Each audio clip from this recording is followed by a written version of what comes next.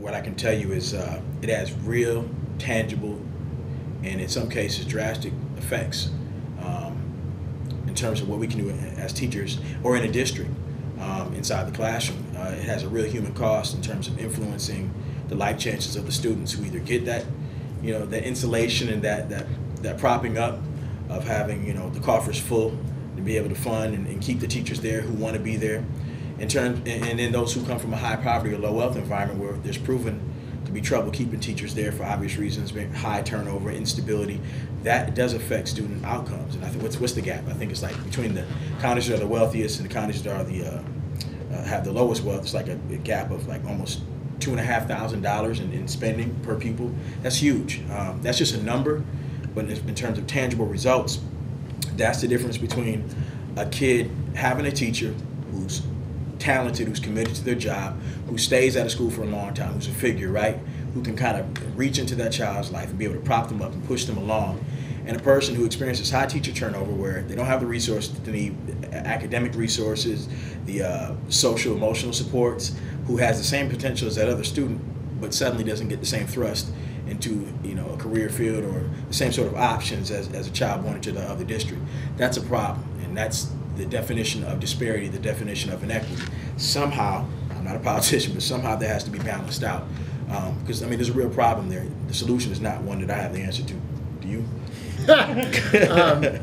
The students, one thing I always appreciate about James Ford is he always looks at this through a student lens. And I think whatever debates we're having about funding and equity, and we should be having those debates, needs to be through the lens of our students, and particularly our highest need students.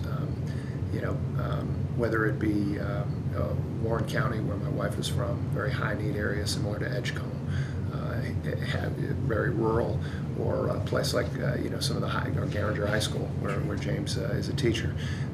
It is not the same thing. I've taught in the South Bronx. I understand the difference between places I went to school and in the South Bronx. And what I would say is that in the state of North Carolina, in terms of the dollars and cents of this, and this is actually important when we talk about national teacher salaries and all this debate about teacher pay, is that much of the education investment, whether it be teacher pay or coming from the state, is largely coming from the state. In places like Tennessee, or some of our neighbors, our statewide neighbors, it's all based on those property values, right? And so this has been going on for decades in North Carolina and every other and most other states. Is the states with the high property values, they can attract the teachers over time. This idea of having, so to use the Edgecombe and Orange example, I think there's resentment on the part of those Edgecombe superintendents because they sometimes serve as a training ground. The teachers will teach there because that's where they can get a job for 4 or 5 years, and then they'll go to places like Wake and Orange because they pay more, because property values are higher. And there's lots of, on both sides of this debate about whether we should have more local control or less, more district taxes.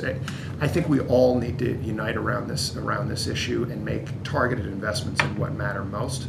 And what I would just end on is a kid growing up in Edgecombe does not have the same opportunities, definitively, as a kid growing up in a high wealth district. And that isn't to say, I'm not. And we ought to be making those investments based on that, and that's what I would say on that piece.